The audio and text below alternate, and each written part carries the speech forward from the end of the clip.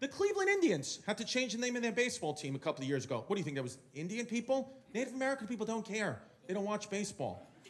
Those white women being like, we have to do something. It is not okay that they're saying Indians. It is just not okay. And it's like, we just missed the point as whites. Like, this is who cares about the name? Ask any Native American person you know, hey, what do you think of the name, the Cleveland Indians? They'd be like, you know what? Why don't you keep the name? Just give us back our land, okay? Yeah, it's not really about baseball, Susan. It's just you built a stadium on my grandmother's wigwam.